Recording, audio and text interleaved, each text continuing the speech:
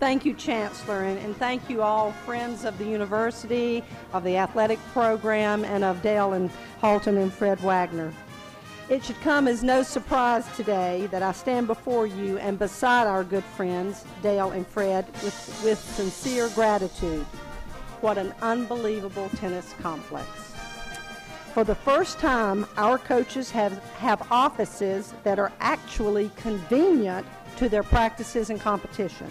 And the players have locker rooms and training facilities within the complex. And our fans have comfortable courtside seating with outstanding views of all 12 courts and scoreboards to follow the 49ers' successes. The Halton name is not new to our campus.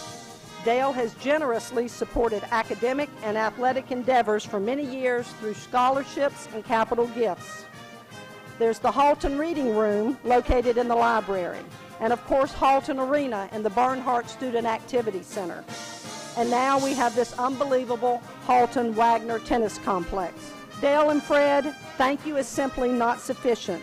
The impact that your generosity has made and continues to make allows our athletes to compete in first-class facilities.